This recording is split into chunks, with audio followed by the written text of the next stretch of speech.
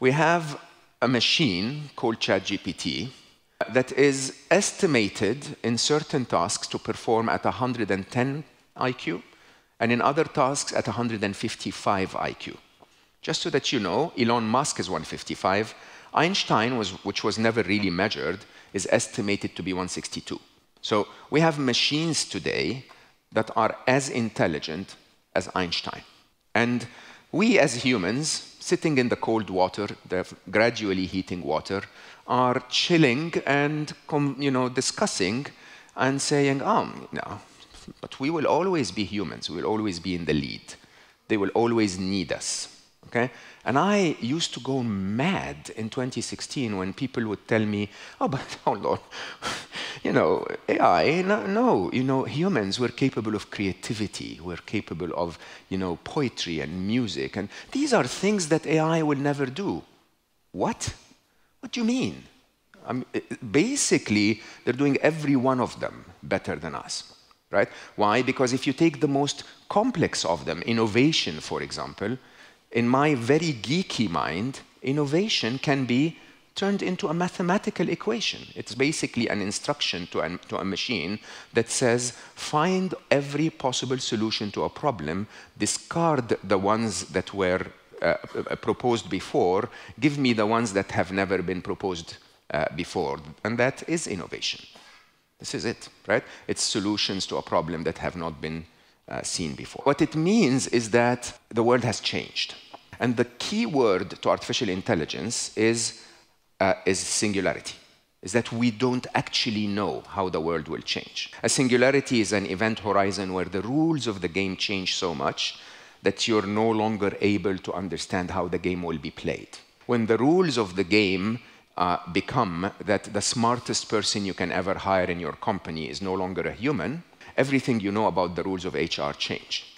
When the rules of the game change to the point where your customer is not necessarily making their choices themselves anymore, but that the machine will recommend to them, the rules of the game change. When, I've seen beautiful marketing advertising campaigns here, when there will be a moment in the near future when machines will be marketing to machines and we will be out of the picture altogether, the rules of the game change. And I want to say that as the rules of the game change, we can end up in a magnificent utopia of abundance, and we can also end up in a dystopia of a very difficult time.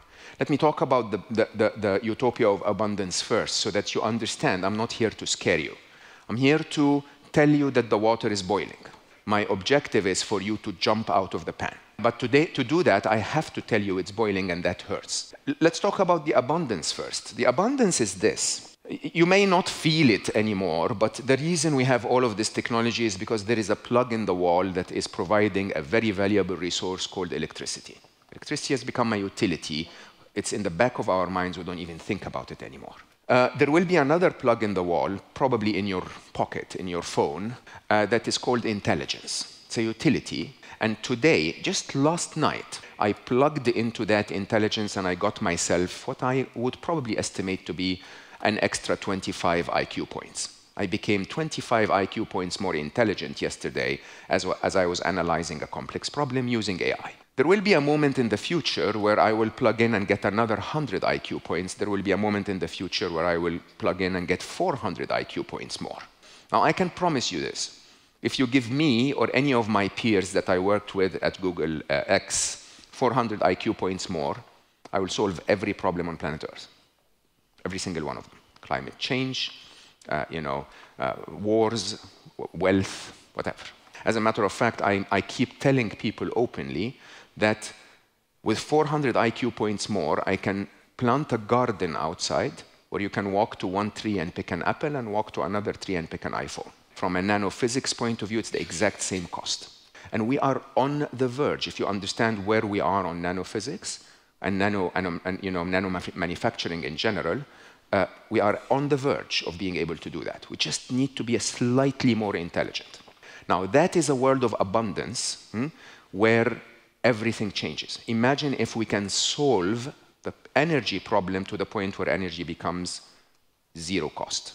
because energy is so abundant around us. What would that do to the geopolitics? Would we fight over energy anymore? Would we, how would the cost of products become if energy was free? Think about all of that. That's a utopia that is almost impossible to imagine, that completely changes everything we've ever learned, definitely changes retail, and it is literally a few years away.